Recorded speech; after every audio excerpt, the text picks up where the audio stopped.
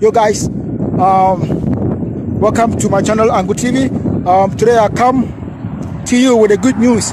There is a potential vaccine against this COVID-19 virus. All right, there's a company called Takis, which is located. It's an Italian-based science research company. All right, and then they've been able to come out with a vaccine that can potentially, I use the word potentially because it's only been tested on mice and not on humans. But they are very optimistic that when introduced to the human cells, it will produce an antibody that could block this COVID-19 virus from infecting human cells. So it's a good news.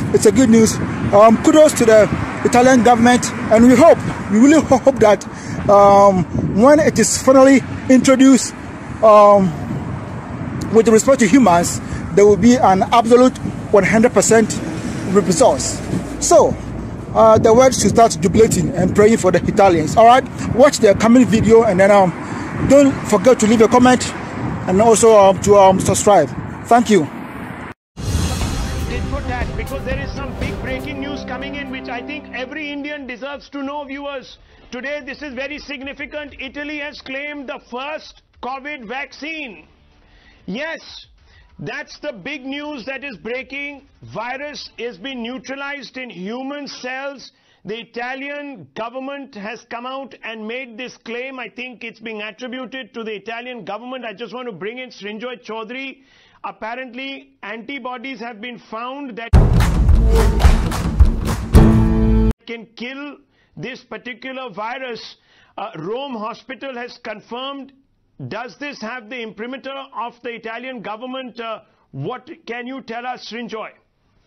Yes, what we are hearing, Rahul, is that this does not only work on rat cells, but on human cells.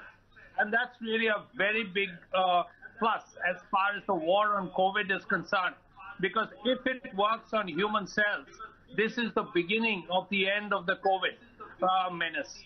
Whether it works out or not, finally, we do not know. But it certainly is a great step as far as... So you're saying that the virus has been neutralized in human cells. What is the science behind this? Can you quickly update? What is the science behind this? Is there some sort of a written copy that has come with this? Yes, what we are hearing is that doctors have worked in their labs, and they have tried this on human cells. And we find that human cells, when facing the COVID vaccine, produces antibodies. Now, this is a big development. This is perhaps just the beginning, but it could lead to a lot in the future.